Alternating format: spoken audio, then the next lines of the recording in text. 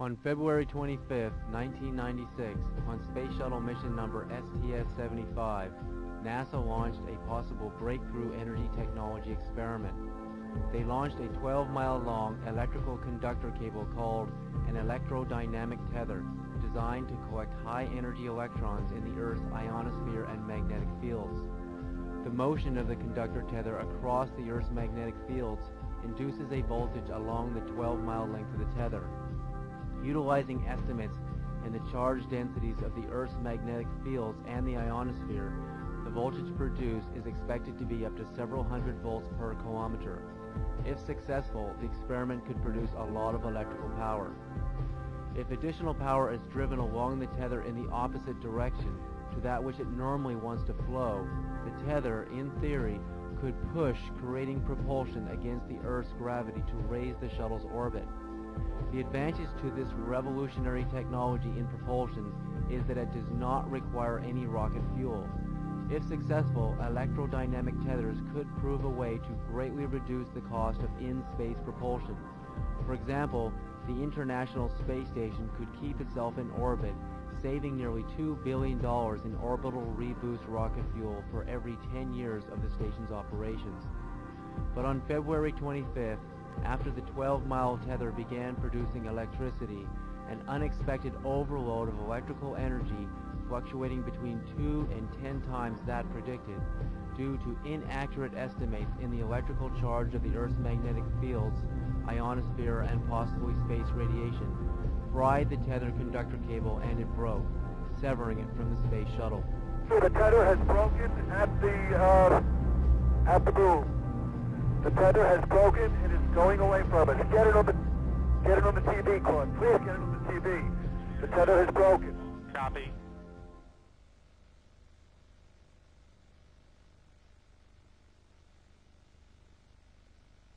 Columbia and the satellite now 77 nautical miles apart. Again, that call reporting that the crew can see the tether and see the satellite. That it's beautiful.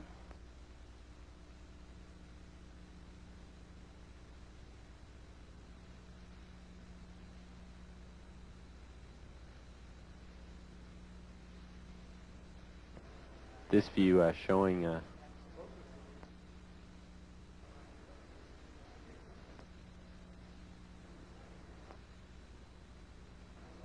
satellite. Again, just moving into sunrise. 81 nautical miles now from Columbia.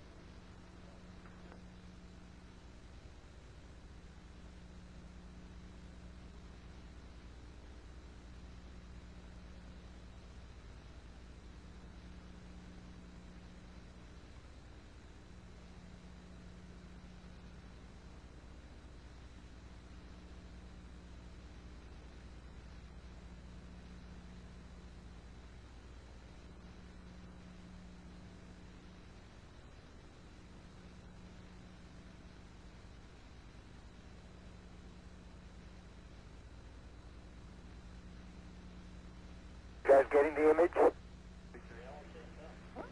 Franklin, we see a long line, a couple of star-like things, and a lot of things swimming in the foreground. Can you describe what you're seeing?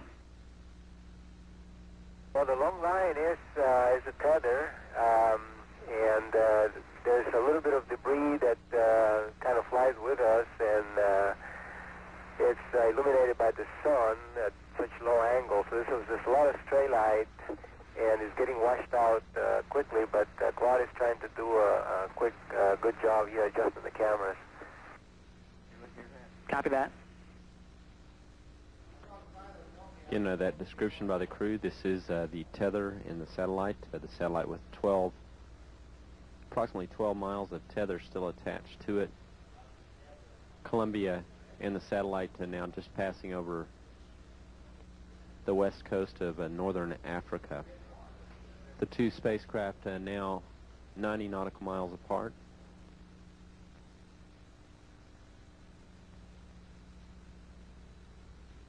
Controllers for the satellite did have communications with it during the close pass between Columbia and the satellite.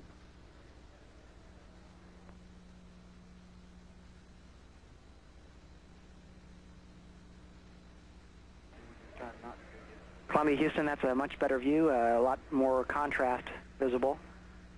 And how wide does that tether appear to be? It seems to resemble a much wider strand than we'd expect. Can you describe which way the satellite is visible on that strand?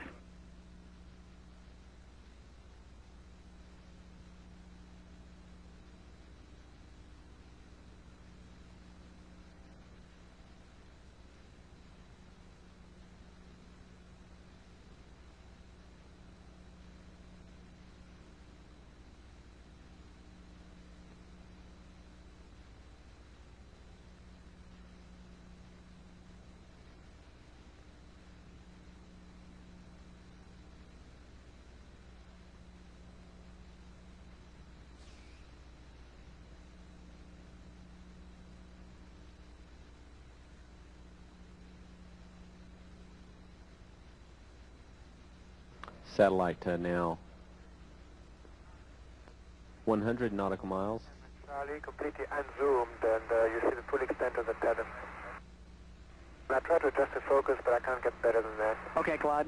Thank you. I'm going to zoom in now.